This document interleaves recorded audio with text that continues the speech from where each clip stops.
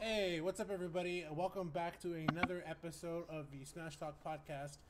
Unfortunately, usually Edmund would be the one doing this, but he's not here with us this weekend. He was over at Port Priority, so if you caught him on the mic and you're following him, good stuff to you. He'll be joining us for the next episode, so don't worry about him. He's not gone or anything. He'll be back. But of course, he's actually been fired. he's He's gone. Fireman. no, he's good. He's good. He got stuck in Seattle for a little bit, unfortunately. Yeah, But he has hey, other priorities on hand. You know how it is. yeah.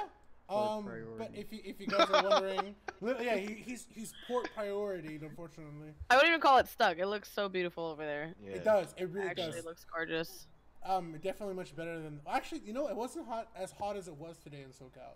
Usually, like SoCal's pretty hot, but today it wasn't hot at all. Like I noticed, it was like it was like 77 degrees. Not where I'm living. I thought it was okay. I thought it was fine. I was like 77 degrees. It's all good. I'm surviving, but hey.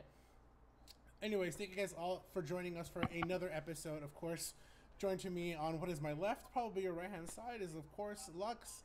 Up in the corner is going to be Strides, the ever quiet one, and of course joining us on as our special guest What's up, on this guys? podcast. Please welcome Arisdale for joining us.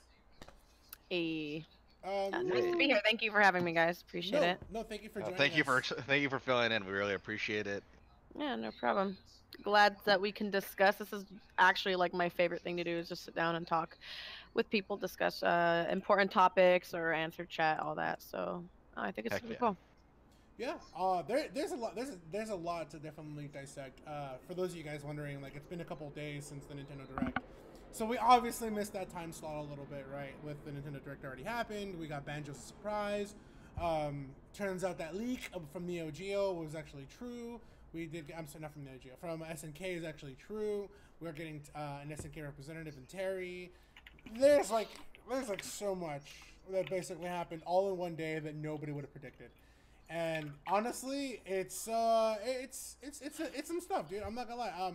So that's gonna be our first topic. Honestly, is the Banjo surprise release, and honestly, everything that came along with it. Banjo's finally out in the wild. A lot of What? people love him. The gameplay of the character is great. People seem to be enjoying him really, really much. I want to start off really quick because I'm listening to Strides. Strides, what's your opinion on Banjo? I want to know. I want to know how you feel in general. Straight from the My mouth of bad. Strides. Let's go. So basically, Banjo is not the type of character I'm good with at all, but he's really fun to play, Mm-hmm. honestly. And I think a lot of people feel that way about the character. Like he just feels really quirky and like weird, but Quirky? he just I don't know. He feels really fun to play regardless. I don't know. Like his animations are all really good. He's really faithful to how he is in the games. Yeah, I don't know. He really fits in the game. It feels nice. That's basically my Man. opinion on it. Am I like cued in to talk, or can I just like No, say you're- like my I opinion? mean, it's your- Yo, just throw it out there. Because as Throw soon what you as he know. said quirky, I was like, hold up. Like, Banjo feels like he's been in Smash. Like, I know a lot of people have been saying it, but he actually feels great, in my opinion. I feel like he just was, like, perfectly implemented into the game. Like, it's actually, like, he's so fun. Everything from the Banjo Kazooie, Banjo Tooie, if you guys have ever played the games. Literally the moves that they have for him with Kazooie and everything. I think it's sick. I think that literally is probably one of my new favorite characters in the game, and I think he has great moves. He's super viable. I feel like he's good. He's fun. He's I'm a little mixed on He's him. not quirky at all. I don't know. Yeah. I feel Oh, like no. there is some quirk, like in one respect of the word, like quirk, just in the different. I think the main difference that separates Banjo from a lot of the other characters that we've seen that makes him very compelling and will kind of have some ramifications of the metagame is going to be his side special, the the gold feathers, Oh yeah. the invincible Juggernaut dash that he can just go through and destroy people with. Pretty Actually, good. it's funny. I made a tweet that I was a little skeptical on the power of that move, just in the context that it has counterplay. You can shield. There's lag to it, and I was almost of the opinion that it would have been a better design choice to make that move maybe have longer end lag and not really worry about and have like the feathers regenerate over time or something like that, instead of it being, you shoot 5 and then it's over for the stock. But that being said, the move I feel like is going to be very polarizing, or kind of defining of a lot of matchups, especially a lot of the zone breaking options that he's going to have. Is kind of one of the true bust through every projectile zone break characters that we're going to have in the meta game. I kind of Yeah. agree. Banjo was kind of given to us a surprise release. I really didn't see him coming that day. I don't think anybody did. Everybody like knew like, oh, he's coming in fall, and like the fall season doesn't start until like the end of this month, which is the 21st, which is the fall equinox. I thought it was gonna be like a surprise Halloween character, just because like the character has a witch. It'd be really cool. Like, oh yeah, we're getting Banjo like around Halloween and all that Mad stuff. Monster Mansion shout outs. Yeah. Right. Yeah. That was my prediction. Like, we're probably gonna get him in October, so not too far. We may just get like some gameplay and a little bit of a trailer, and then maybe an introduction to the next character. But I felt like Sakurai was like, okay, the character's pretty much all set, and then they just release him to the wild and see how he's gonna do, and then maybe make some balance changes around that. I kind of like this idea of like, hey, we have a character. Maybe he's not that ready yet. Maybe he is. Let's just release him now, and then we'll balance things as they go. I feel like they kind of do that with Overwatch. You guys, if you've been watching for the show for a while now, like 5 episodes in, I've mentioned Overwatch like every episode at this point. But like, that's the one thing I like about that game is like they just release a new character, they put it in the public testing realms. And then people get to find out how broken that character is, if something needs to be nerfed, buffed, it's not that good. I really like that, and I feel like that's what we kind of got with Banjo. We just got the surprise release because Sakurai's like, hey, let him just have it, and then we're going to get to quickly work on Terry, and then from there on, we're just going to go ahead and see what we need to tweak about Banjo. Honestly, the direct in itself was a lot to unpack. Like, there was so much. There's a lot. Yeah, there's a lot. Like, I know we're just talking about Banjo, but A like, lot. It was great to hear about. Yeah, San, all the meat gunners in the world. Yeah, like all the something like, Yeah. yo, bring up Sans really quick. That was cool. Yeah, Sans overshadowed everything in the direct. He really did. He's just a me costume. It's Yeah. crazy. But I think it's more of a meme at this implications point. behind it is, yeah. The implication behind like having an indie character like that be represented in Smash is a big deal, even though it's not an actual character. So I don't know. I guess it made a lot of people happy, especially since he's like super heavily requested character. Yeah, there's a really good tweet that was out today that like said how like Sans wouldn't have been created if Toby Fox did not play Earthbound, if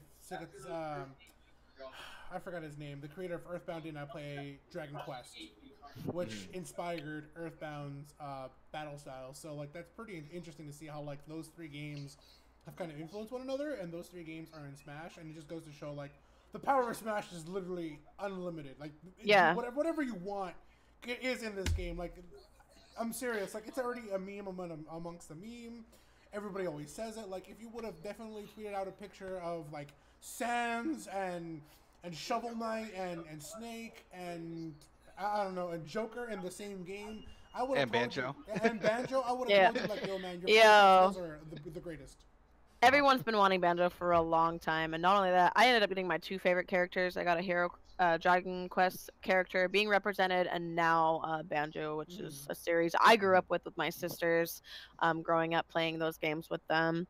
So I thought that was like this direct, the last direct. This one most specifically was probably one of the more like better directs in a long time. We had a lot of new information being released, and in general with the whole Terry Bogard being released in Smash Ultimate too. I'm not too familiar with the fighting series that he's from, but I mean I think he still looks pretty cool. Yeah. I know a lot of fans were kind of like, yo, that's pretty hype, especially I feel like a lot more of like the 90s older, people are going to recognize a little more who he is, and it's cool. I think he's unique. I wasn't too crazy excited for him or anything, but yeah, I literally with Banjo and Dragon Quest, that was already like, okay, like I couldn't have asked for anybody else. The only other person I would want in there would be like Sora, of course. Yeah. So We'll get to that topic We though.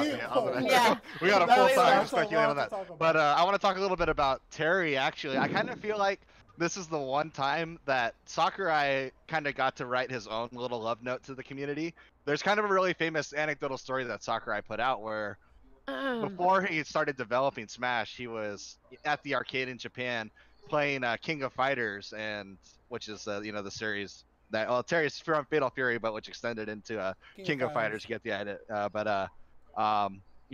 He was playing King of Fighters at the Japanese arcade, and the way that it's set up, it's very much reminiscent, or not reminiscent, but very similar to some of the back-to-back setups that we have now at high-end tournaments, where you don't actually see your opponent that you're playing against until you look on the other side of the screen in the console. So he was giving some other player the beatdown in an arcade, and while playing King of Fighters, and he realized, oh, the person that I was playing against is this young kid that didn't know what he was doing, and I really ruined the experience for him. So why don't always in the back of his mind while he was doing and developing Smash, he always wanted to make a game that kind of catered and championed that player that he beat at the arcade. So kind of going full circle, taking the inspiration of Smash and being able to embody that spirit into a character that's being added as DLC. Yeah. Yeah. There's even a lot of mechanics in King of Fighters that are present in Smash too. Just not even just going from that story. Even from the gameplay of Smash, there's references to King of Fighters. So Yeah. It surprised me at first that I figured they would go for a more really popular and requested character as the DLC spot. But the more I think about it, I think it just makes a lot of sense. And it's another one of those characters that references an old game that a lot of people may not know about, and maybe bring more attention to it and make it more hype just by being in the game. So Yeah. I'm excited for him. So am I. Yeah. I think the SNK, or people might have known way back then, SNK Playmore was a company that used to rival Capcom back in the arcade days. You had Street Fighter, and then you had King of Fighters, and those two games always were we'll talk about the arcade cabinets for sure. And not only that, and then Metal Slug came around. And I tell people, me growing up as a kid, I had my Game Boy on me all the time, but once in a while, if you're from SoCal and if you happen to remember this, my fondest memory growing up as a kid was going to the old spaghetti factory, the one on Sunset here in SoCal, the one in Sunset, not the one in Duarte. And I would beg my grandfather for whatever pocket change he had to give me quarters so I could play Metal Slug while I'm waiting to go eat spaghetti at this really cool restaurant called Old Spaghetti Factory. But that was my relationship with SNK. That's how I grew up playing Metal Slug and finding out what SNK was. And then King of Fighters. Everybody can always remember Capcom versus SNK 2. That was a really big game way back in the day. And SNK honestly has a lot of history in the FGC alongside Capcom, and everybody at this point kind of knows Smash is kind of a celebration of a lot of video games now. It's just transcended more than just Nintendo. It's now video games as a whole. And the SNK arcade cabinets, those were definitely fondly remembered of. Like I said, I remember playing Metal Slug X for practically $2 of whatever my grandpa's pocket change to play that game and having so much fun. Even though you die in one hit, it was literally the precursor to Cuphead. If anybody has ever played that game, it was the precursor to Cuphead. That game is wild. You know what's also really crazy too? The fact that Nintendo is working with other huge companies. Obviously, Banjo used to be owned by Rare Games and stuff, and now they were bought out or whatever from Microsoft. But I think it's really cool that it's kind of expanding Nintendo's horizons in a way, because usually Nintendo doesn't really work with a lot of other other gaming companies and stuff in general. So I think it was really cool that that they've reached out, they made the connections, they made it happen. That was one of the biggest reasons why they were we're gonna have problem with licensing to get Banjo and stuff. So I think that was really, really awesome that Nintendo's kind of branching out, and especially too with Overwatch, like we were saying. Oh my god, the camera. That would be crazy. I was literally even thinking what if if they were to work with Blizzard or somebody or whoever, and then all of a sudden we have Thrall from World of Warcraft and Smash Bros. Imagine how this game is actually the fact that it's grown and it's this historical of a game now. It's actually crazy. What other game do you have where you can have all your favorite people and fighters and characters in different games coming together in one Smash universe? It's sick. Yeah. Mega Man is fighting Mario. It's broken. But yeah, dude. Yeah. One thing I want to ask and get the opinion on our little panel here for. Do we feel like making Sans a costume instead of its own unique character is a cop out? from a development standpoint?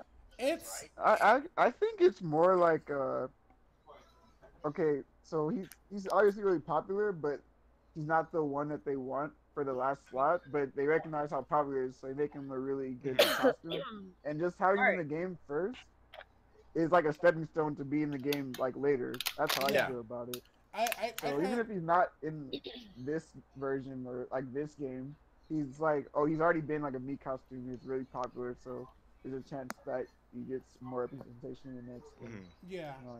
At the very least, it's better that they, because they did similar instances where they made characters that people wanted to be in the game as Mii costumes, only they looked very like about the worst case scenario in terms of making them kind of feel like the character. This is kind of the one time that the Mii character or the Mii costumes have actually looked like the character that they were supposed to represent instead of a Mii cosplay in that character kind of I kind actually of the cosplayers make it look better than what Nintendo did to the Mii costume the Mii costume overall. yeah, I kind of like that they did put him as a Mii costume. The one thing that I've been talking about with everybody was like, I think there's also a testing ground for like Sakurai and Nintendo to also see how the community responds to like, do you want to buy extra music in the game, that kind of deal, and the high quality of like DLC. I think that's for sure like everybody wants like extra costumes. Like that's the one thing everybody wants. Like everybody wants an alternative costume for Joker. Everybody wants an alternative costume for like Peach, right? Where she's like in her Yeah. biker gear or whatever.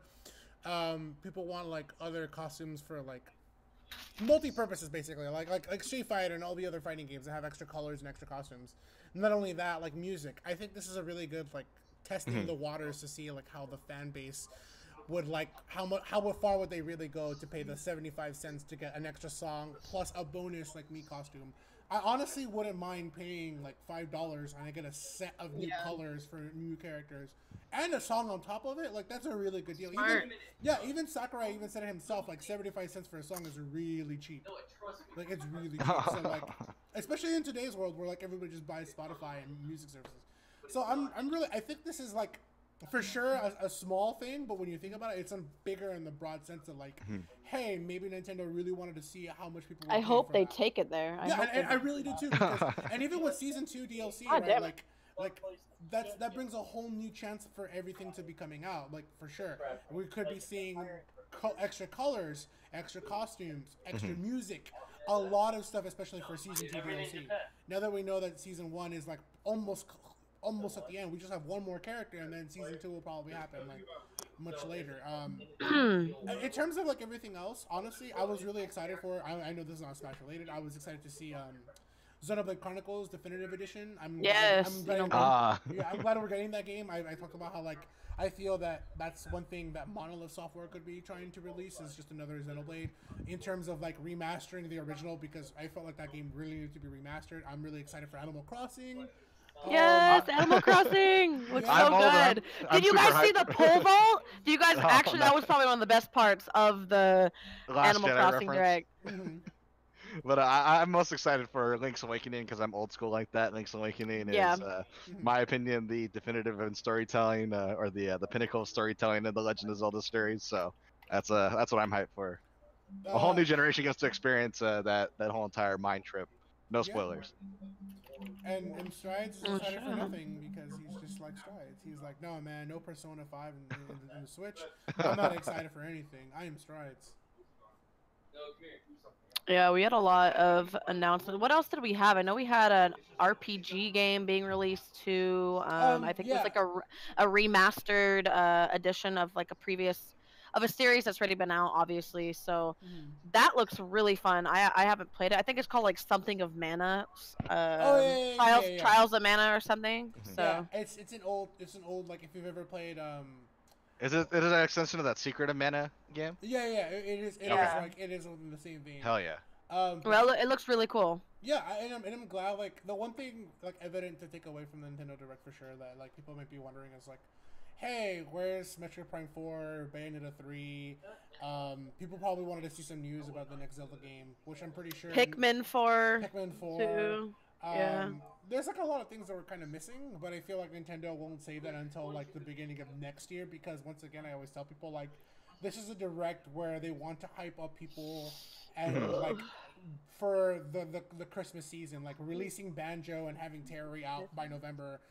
Means that people who buy the Switch, who get the Switch, the new Switch, especially because there's 2 of them now, they'll be able to have like pretty much 4 characters if they buy the pass, a bunch of great games all together, and then way more to come. I always tell people these Nintendo Directs seem to happen every season, so I'm pretty sure we won't be getting another one until like January, December, so that people who've already gotten their Switch from like, you know, Santa. We're probably due for one in November when Terry comes out, though, I would think. Yeah, I feel like that's gonna be a Smash thing, Yeah. but I feel like to put on a safer bet, like I really think we're gonna be getting another like one, just a general one for sure, like at the end of the year.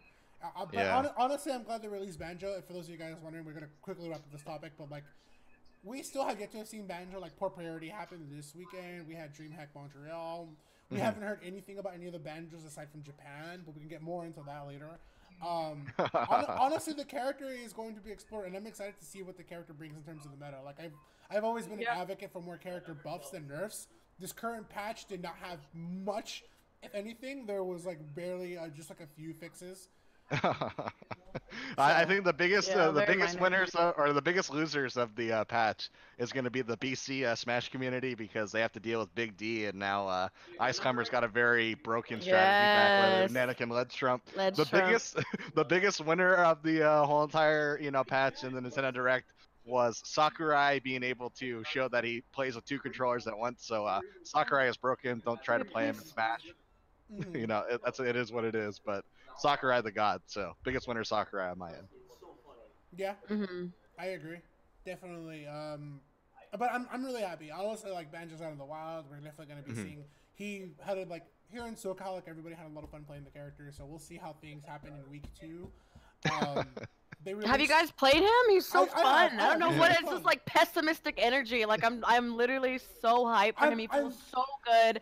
He's perfect in this game. I'm so hyped that he actually happened. Like I actually cried the day Hero was announced with Banjo together. Like I just think he was just not. I was expecting a little bit of a disappointment to be honest. But like I said, I just feel like he was perfectly implemented. They used like his tool set, everything, just like the game series, Kazooie pooping out the eggs, the grenades, stuff like that. Like it's just so fun. I'm really surprised. Like I'm kind of hearing not like pessimistic reviews from you guys or feedback, but a lot of people just are like, wow, like I don't see anybody complaining about Banjo, if that makes sense. Like everyone pretty much seems happy with him. They're not complaining about him like they all were Hero. Oh, let's ban Hero, this, that, whatever. So nowadays, yeah, exactly. So it's like this DLC character doesn't feel like a DLC character at all. Like he just feels like he's been a part of Smash for a while, and I think they did a beautiful job with him, and Sakurai too, doing the little like that, like Banjo did. I was like, let's go. He's too powerful. Sakurai's broken. I'm telling you. He's broken for sure. I'm curious to hear Strides. What were some things like before we close it, because we've all said our stuff. I'm curious to hear from you, Strides. What's your mindset on this Nintendo Direct? I feel like something happened to him. All right, GG's. All right, let's close out the segment then. GG's. We'll figure that out before we come back. Yeah, we'll come back. I feel like Strides has been talking. He's like, what's going on? Solid points for Strides right there. Good work. I was like, he's been quiet. Something's up with Strides. All right, man. Well, when we come back, we're going to go to a quick little ad break here. But when we come back, hopefully we'll find Strides, and we'll see where that